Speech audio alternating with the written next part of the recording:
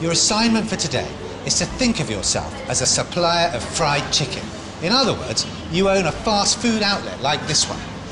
Try to determine what factors might influence the quantity of fried chicken that you decide to supply. Now, for this exercise, don't worry too much about the demand curve. Let's just imagine that there is real market demand for fried chicken. Let's see how that went. I've decided to call my business The Funky Chicken. One of the factors when deciding how much to supply will be the price. So in other words, how much you can get for a piece of chicken. And would a higher price cause you to supply a higher or a lower quantity? The higher the price, the more profits I'll make, and that will push me to sell more. That's right. So if we denote quantity supplied as QS, we can say that as price, P, increases, so QS increases, and vice versa.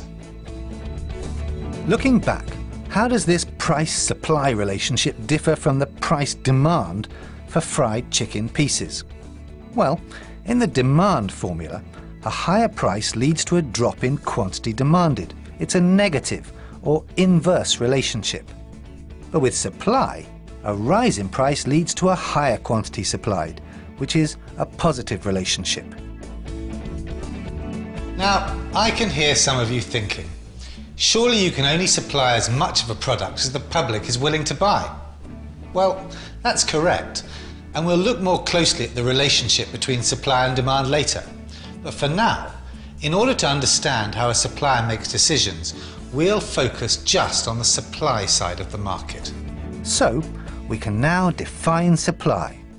It is the quantities of a good or service that suppliers plan to sell at each possible price during a certain period. We have established that there's a positive relationship between price and the quantity supplied. So if the price rises, the quantity supplied will also increase. If we use the symbol PX for the price of the product, as we did with the demand equation, we can start our supply formula in the same way. Supply is firstly a function of the price of the product, PX. What other factors, apart from the price, do you think might influence the amount of fried chicken that the Funky Chicken restaurant decides to supply?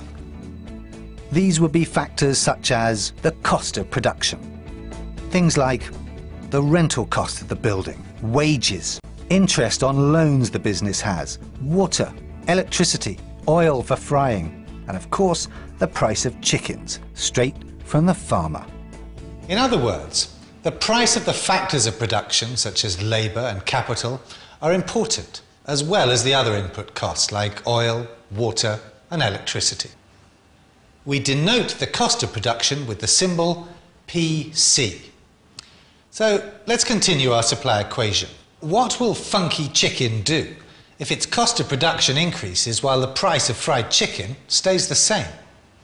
You'll find that the Funky Chicken will start to supply or produce less fried chicken because it is now less profitable to do so.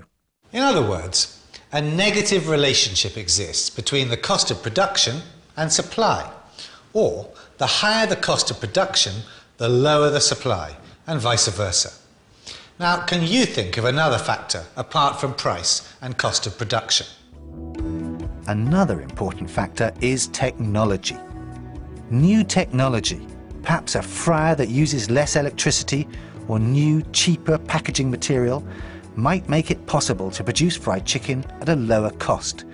So we'll be able to supply more at the same selling price. We denote the price of alternative products as PG, and we can add this variable to our supply equation. Let's try and figure it out. Let's assume that you not only supply fried chicken, but also chicken burgers. You must now decide how many fried chicken pieces to supply and how many chicken burgers. Pieces of fried chicken and chicken burgers are substitutes in production. Supplying less fried chicken means you'll be able to supply more chicken burgers, and vice versa. Now, as a business person, your primary interest is maximizing your profits, and you'll try to produce a combination of fried chicken and chicken burgers that will help you do just that, maximize your profits. Now, given this information, what's most likely to happen if, for some reason, the price you can charge for a chicken burger rises while the price of a fried chicken piece stays the same? A negative relationship exists between the quantity supplied of one good and the price of an alternative. The higher the price of alternative products, the lower the supply of our primary good.